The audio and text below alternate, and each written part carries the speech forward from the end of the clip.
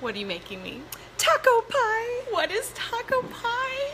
It's like a taco. You guys, but in a okay, pie. listen, I know you see videos of me and my mom, and we're cute, but really, this is the mastermind behind how we eat so well. When you're here. Don't let anyone You eat fool well you. at home. No, but I text you things like, Lauren, what do I make about this? Or Lauren, what do I add into this ingredient? She's a mastermind. And do you want to tell them what happened this morning when you woke up? You crossed under something. You hit a whoosh. Oh, I whooshed. She whooshed. I whooshed. She whooshed. I had a big whoosh. Yay! Tell them about your whoosh. We all need to know. I don't think I've been in the 150s since high school. Look at how tiny she is. Oh, cute. I weighed myself this morning, which I haven't weighed myself in like 4 or 5 days, and I was 157. And that, I don't remember the last time I was in the 150s. So I was like, what are you talking about? I'm very excited. Okay, so anyways, I had to show you guys what she's making me tonight because she told me it was easy, which I know we all need easy with how busy life is.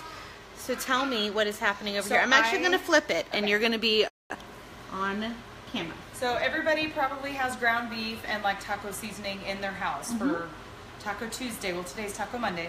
So I just sauteed up some ground beef, drained the fat off because it really gets greasy when you don't drain it. I know we want the fat, but it gets too greasy if you don't do it.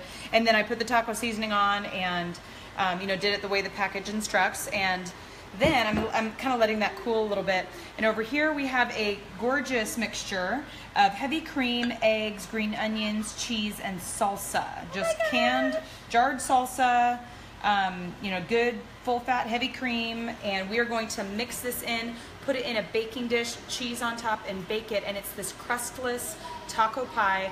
I will pin the recipe down below after this video is done because it is the best. So and it's so easy. I've watched it's so you. easy. You saute up the meat, put the taco seasoning on, mix this up, throw it together, and bake it. Do you grease the pan? Or Yes, you grease the pan. I spray it with like olive oil spray or avocado oil. That's my daughter. And then it comes out and it like holds its shape. When you cut into it and you scoop it out to put it on your plate, it doesn't just bleh everywhere. It really holds its shape. One more time. It doesn't. No. Come on. No. You can watch it on the replay. One more time. Hashtag replay. It doesn't. Bleh. Yeah.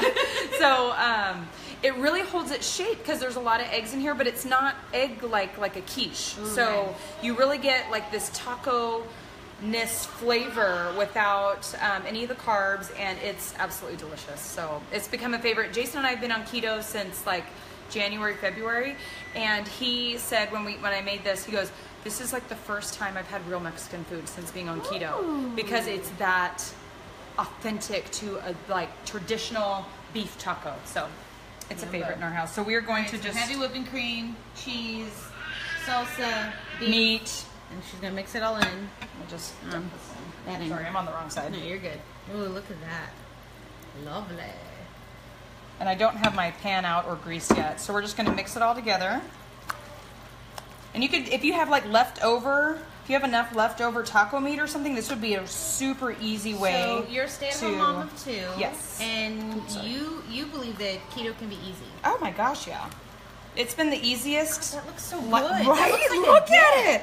Look at it. It looks like a Rotel. I know. I wouldn't eat it like this because there are raw eggs and heavy cream, but once it bakes up, it just kind of puffs up, but there's no like egg quiche-like consistency. It's just fabulous. Got it. And so here's the other thing about this dish. You can totally make it your own. You can add bell peppers. I've added diced green chilies. I've done a chicken and diced green chilies, like almost like a white casserole. You can add whatever you want, extra veggies. You can change up the meat. It's just like super, super versatile. So, favorite. Well, they're saying it looks yummy.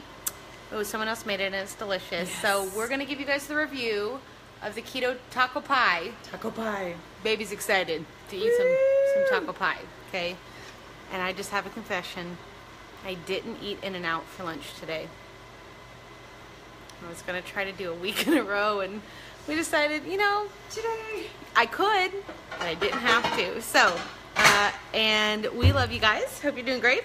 Okay, bye. Keto can be simple, easy, satisfying, and sustaining. Just know that if you have a recipe that you love, you could probably find those ingredients, alter them, and make your favorite dish. So I hope you guys are having a great evening. Post your favorite, this is a good question. Post your favorite casserole dish below, whether it's keto or not, and then we can adjust the recipe if you need help. So make sure that you post that below, and we'll talk to you soon. Okay, bye.